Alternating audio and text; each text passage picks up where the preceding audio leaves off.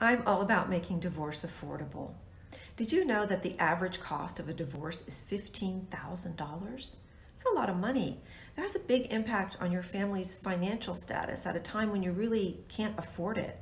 And it puts legal advice out of the reach of many, many people who need it. I know there's a better way, a less costly way, and a more peaceful way to divorce. So today I'm going to talk about things you can do that will decrease the cost of your divorce. I'm going to talk about actions and attitudes that can increase the cost. They're all things within your control, and so if you can master them, you will be able to reduce the financial impact of a divorce on your family. 10 actions that can increase the cost of your divorce. Number 1, rushing the process, because impatience actually slows the process down. You need a lot of financial information to make the very best decisions for yourself, and getting all those documents together can take time. Number 2, trying to wrest control of the process away from the professionals you've hired to help you, even though they know how to make a divorce process efficient. Trust them, rely on them.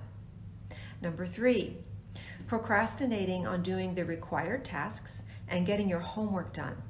As I said a moment ago, you need lots of documentation of assets and liabilities and income to make very good decisions, and sometimes it takes time to gather all those documents together. Number 4, canceling appointments at the last minute. Sometimes it's very hard to reschedule an appointment in a timely fashion, so that's going to slow you down. Number 5, showing up at meetings without the information and documents that you were asked to bring. Again, this relates on everybody having sufficient information to make the best decisions they can. Number 6, refusing to get the emotional support you need, such as working with a divorce coach or a therapist to help you navigate this very emotional time in your life. If you're struggling emotionally, you're going to slow the divorce process down, usually unconsciously, but the result is that you're stuck in it for longer than you need to be. Number 7, listening to street talk from your friends and family rather than relying on your divorce professionals. Here again, you need your family and friends for support, but you shouldn't be taking legal advice from them. Every case is very fact-specific, and their situation may not be similar to yours.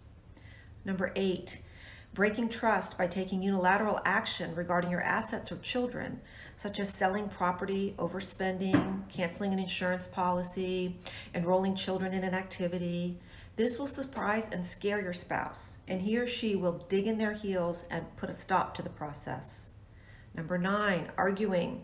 Arguing is expensive. You've heard me say it before, and I'm sure I'll say it again. And number 10, withholding information after requests to produce it. Again, no decisions are going to be made until adequate information has been produced. So withholding information is going to slow you down. Okay, here's your attitudes that can slow you down and increase the cost. Number 1, focusing on the past and trying to even the score in your divorce. Doesn't happen in a divorce process. Number 2, being overly focused on what is fair or equal rather than what is acceptable. Fair is where we go to ride the tilt-a-whirl and eat corn dogs. And equality isn't necessarily the best solution for you. Number 3, diminishing and blaming your spouse repeatedly during the process. Blame solves nothing. We are moving forward with a focus on the future and not backwards. And there's usually plenty of blame to go around. Number 4, portraying yourself as being and doing all things right and your spouse as being and doing all things wrong, particularly with respect to children. This is an issue that really gets people stuck and unable to reach a resolution. Don't do that. Number 5, refusing to acknowledge that you also contributed to the breakdown of the marriage.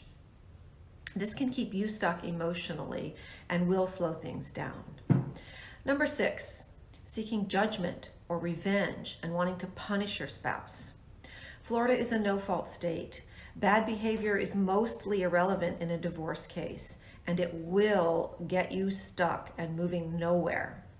Number 7, focusing on what you don't want instead of getting clarity on what you do want, or on ensuring that your spouse doesn't get what he or she wants. Number 8, engaging in tit for tat, going low when your spouse goes low. This is a death spiral of mutual assured destruction, and it will keep you mired in a terrible process for a very long time.